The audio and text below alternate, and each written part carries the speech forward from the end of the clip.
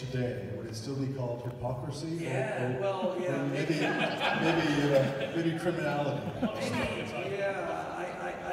I don't want to get myself in trouble here because there's so many things I want to say about that. But it's okay, Sam. We are in Canada, so I have a feeling they could find me anywhere.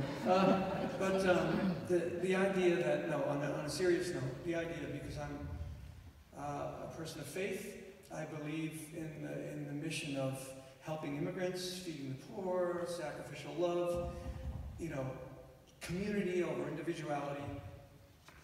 What was very troubling was to see people on the far right of spirituality enable someone to become president that was the farthest thing from any sense of right or wrong or anything that I believe in.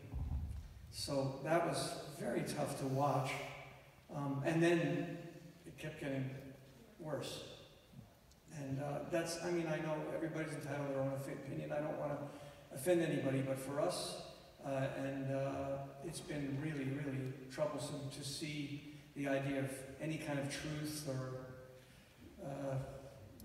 any kind of moral fiber or be destroyed. So how do you take all of that anxiety, that fear, that trepidation, how do you take that and put it into a piece of music?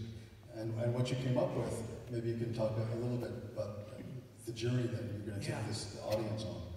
Well, I'm also a very big fan of tonal music. It's a lyric piece, even though it's a little stretched harmonically. So I took what may sound to you like a hymn tune, but then took the harmony and really made it thorny to show that something was not right. You know, something that I hold dear has been messed with. You know, so that's part of it. So I was trying to make something lyrical so that there was a melody that would register, but the harmonic thing, I learned this from Wayne too. If you write a strong melody, harmonically, he shows us that you can do whatever you want if you can voice it. As long as the melody is lyrical, people can receive that melody harmonically. If you've spent enough time with your ears and studying deep harmonic music, which is so much in the classical repertoire and certainly in jazz, then you have some freedom there. But then I mixed it, the faster movement that's inside this one movement thing is related to some material from another thing that I wrote called agitata, which was, so there's this juxtaposition of the lyricism of the hymn tune, and then this very fiery little thing that starts to happen, and then the rhythm section goes in, and it's powerful, it's more powerful, and part of that's a mixture too, because I wanted to also show that there was hope, not just darkness out there.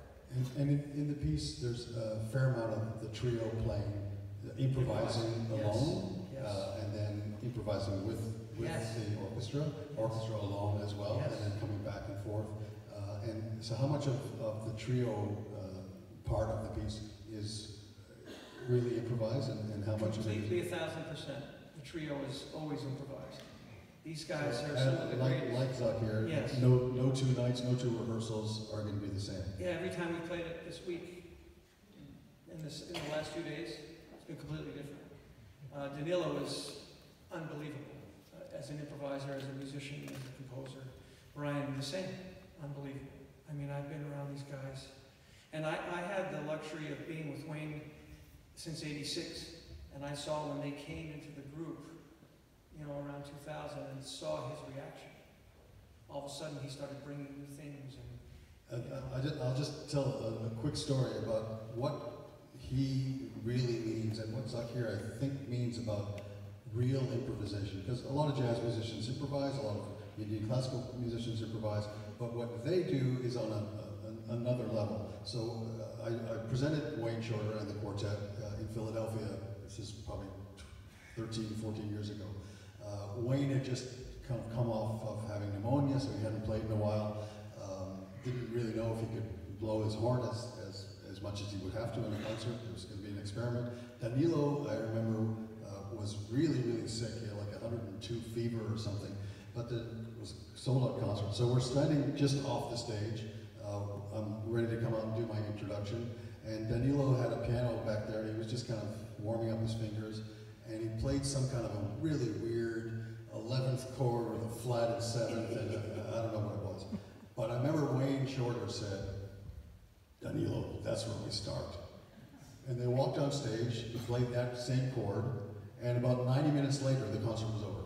So they played one entire song, if you want to call it that, starting from that chord, and never played anything that they'd ever played anywhere else before, and working off each other. And what I love when seeing you, and the same thing happens with Indian improvised music, the musicians are always looking at each other because you might have a great idea and you're just about to play it, but then the sitar player plays a little something different and you have to like reverse, back up, do something else. And I see that with you guys all the time. Danilo's just about to, oh no, John did something else, so now I'll do this. And Brian played on drums.